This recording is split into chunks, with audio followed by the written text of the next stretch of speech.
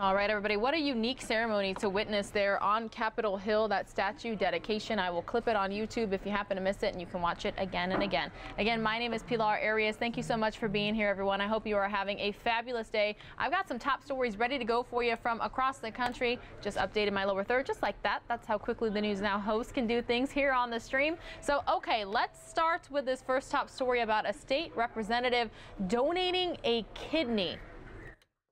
The gift of life State Representative Tiffany Mitchell says is one she's wanted to give for a long time. I just had this moment of, if I was willing to do this for someone that I cared about so much, why would I also not be willing to do that for someone that I might not necessarily know myself? And now that dream is becoming a reality. In October, Representative Mitchell will undergo surgery, donating her kidney to someone who needs it in Pennsylvania. Her donation will end up impacting 3 lives because a family or friend who wasn't able to be a match for Mitchell's recipient is going to donate their organ to another person in need. And that process will happen once more with another family as well. I've had people ask me, like, isn't that kind of risky that you're donating an organ? That's a big risky thing. And I would say to them that we do a lot of risky things every day, including just driving to the grocery store. And none of those risky things result in helping another person necessarily. According to Donate Life Northwest, which manages the registry for the state, there are hundreds in Oregon who are waiting for organ donations, and about 80% of them are kidney transplants. Mitchell says there are many reasons why people choose not to be living donors. A main factor, not enough sick leave. But she wants to change that by having living organ donors covered under the Family Medical Leave Act, which was just signed into law this year. If we can get more people to think that this is something that they could legitimately do, my hope is that that would actually help us eliminate that list. Helping people like Amy Adelman, who received 2 kidney donations after her body rejected the first one. There are thousands of people waiting, and I was one of those people. It's a hard thing to go through, but you do it because you want to have that life and you want to be able to do great things with your life. She says if 1 in every 10,000 people in the U.S. became a living donor, it could eliminate that wait list for kidney transplants. In Salem, Sarah Hurwitz, Fox 12 Oregon. All right, everybody, continuing on now with our top stories. We're going to head to Southern California, our neighbors just a little bit to the west. It's about 5 to a 5.5 hour drive, depending on how quickly you go and which part of Southern California you go to, Los Angeles or San Diego. We all know President Trump is still spending some time in Southern California. We're supposed to be getting some either tape playback or live footage of the president at the border barrier there in Southern California, so we are kind of on standby for that. But this top story I have for you is about an autistic boy who wandered away from school and then ended up in handcuffs. I do believe that Bill Malugin has this next top story. I'm calling you out. Our children deserve better. Trevor Hibbert didn't mince his words to the Lancaster School District Board on Tuesday night. Thanks to following through with my threat to make you famous and every major news network in Los Angeles being involved now, you are. His anger stems from this incident on Monday. Son, buddy, you gotta calm down or you're gonna be in the handcuffs until you do. Fine, I don't care! That's when his 11-year-old severely autistic son Abraham was cuffed by deputies after he was found wandering a mile away from Endeavor Middle School, where he had gotten into an altercation in class. As a father, it was my worst nightmare. And he says it's not the first time it happened. How is it that my special needs child, in the midst of a meltdown, when he's least in control of his faculties, is able to escape a secured campus, not the first time, not the second time, but the third time in as many weeks? Hibbert says he adopted Abraham at 6 months of age after he saw one of Fox 11 anchor Christine Devine's Wednesday's Child Adoption segments more than a decade ago. I saw a program on Fox.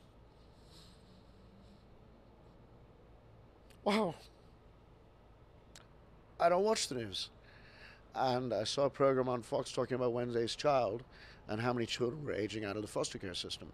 6 months later, we got Abraham, a 6-month-old, did not know special needs child at the time, baby number 6 of a 15-year methamphetamine addict. He has always been protective of Abraham and showed up to Tuesday night's Lancaster School Board meeting to criticize their handling of his son.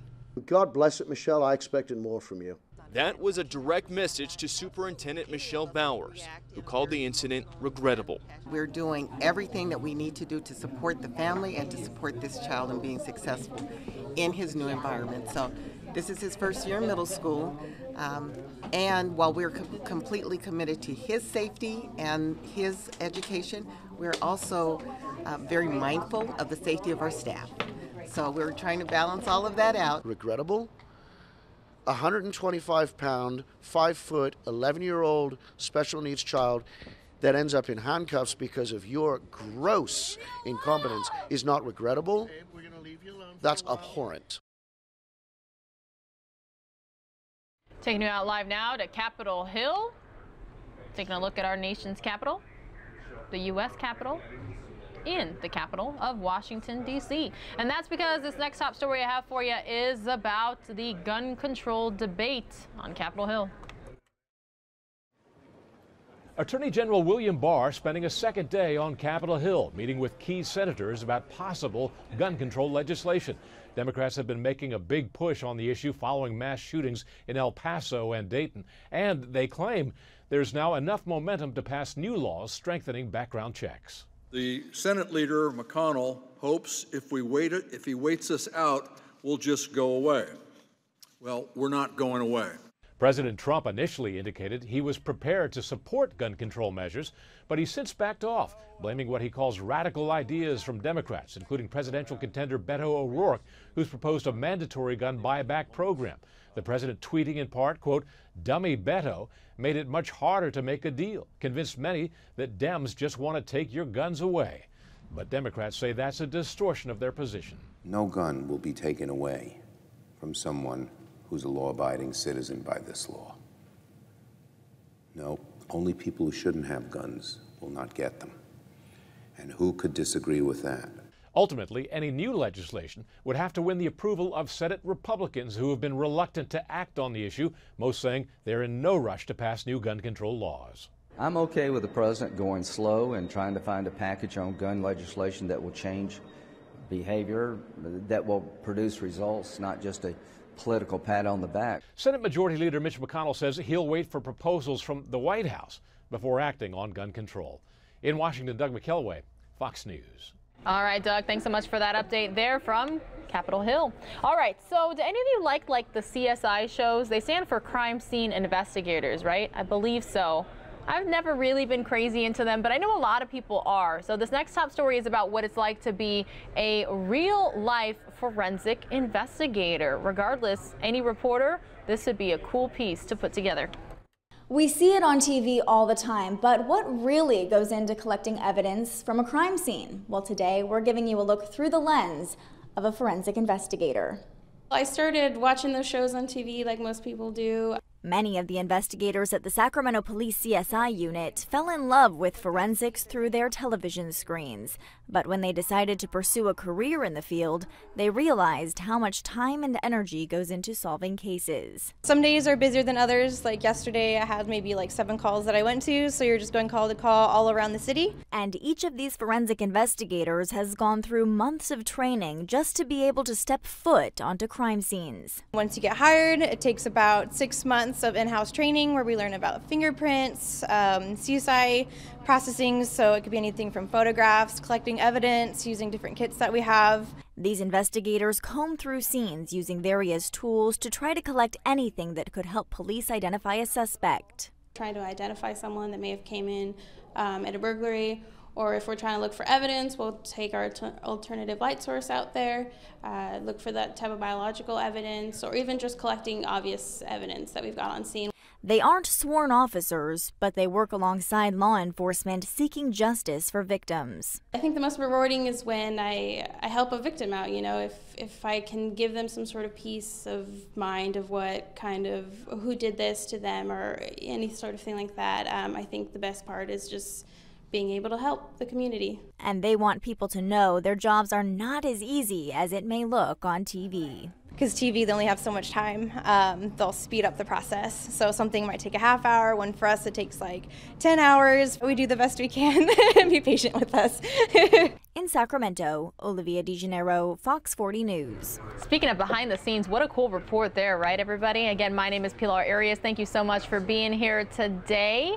Got 2 more top stories ready to go for you. First and foremost, I would like to say thank you to everyone who has served or is currently serving in our U.S. military. I try to bring you military-related news, veteran-related news as often as possible. And then this next top story I have for you is about the first woman in the Air Force to graduate from Ranger School. So let's get her story right now on News Now. I'm First Lieutenant Chelsea Hipsch. Right now I'm a flight commander. I'm one of 34 females to go through the Ranger course. Fortunately for me, I've had females go through it prior to me, knowing that they paved the way for me to have that opportunity. And as an airman to go through and being the first female, a really awesome opportunity to open the door for everyone else. The training I had to do was mostly on my own. It was a lot of ruck marches, a lot of running. I incorporated some swimming, going through the Ranger handbook, studying a lot of the raids and patrols, ambushes. I earned a lot of respect while I was at training because of that. And some of them did talk to me afterwards and let me know that maybe they didn't have the same perspective on women in the military, and I hope that I am a good example for that, for them. Even if it's just one-on-one, they learn a little bit more about women in the military. Do you feel like a superhero? No. Don't let anyone make you doubt yourself. See what you're made of, because you won't know until you honestly give your full 100% everything you got for it. And I would say even if you go and you give it a shot, you might learn a lot about yourself. So take advantage of any opportunity that you have. And even if it's outside of Ranger School, don't think for a second that you might not be worthy of something. Go out and give it a shot. They're not gonna get rid of me, for one, and for two, I'm gonna carry my weight. Oh, what a cool story. Again, thank you to all who have served or are currently serving. Huge appreciation for our U.S. military, fighting for our rights and freedoms each and every day and sacrificing so much for the rest of us. All right, one more top story in this segment on News Now. It's about a masked man dousing a street in gasoline and then lighting it on fire. Let's find out what this is all about. Sirens in the morning may be shocking, but reality. It's crazy. Crazy.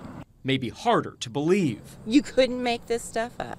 You'd be surprised what you catch on video. After years as a firefighter, you'd think Captain Michael Pruitt had seen it all. An individual pours gasoline on the roadway. What's next? His firefighters arrived shortly after 7:30 this morning. Neighbors reporting there were flames in the road. Surveillance cams snapping this pic. It looked like it was about a foot tall. And I was like, what? Came to the door, and there you are. The street's on fire. A masked man had poured gasoline down 2 blocks, spanning Lyons, Arlington, and Rybold. If there's anything else to catch fire, it's going to catch fire. It's going to spread from that. Paula Turner's truck was just feet away. I'm waiting for it to catch the front of the truck on fire, and I was going to stop it. While firefighters began smothering those flames elsewhere down the street. That individual returned to the scene about 1 block away, frantically lighting another stretch of gasoline as firefighters chase after him. I don't understand why somebody would do that. It doesn't make sense. The suspect made it to his car, taking off before firefighters could stop him. Who would do that at 7 o'clock in the morning when school bus people? You can see him dumping gas as the bus stops ahead, that driver making the first call to firefighters. They were just a few seconds away once they received the call. Now they want their man.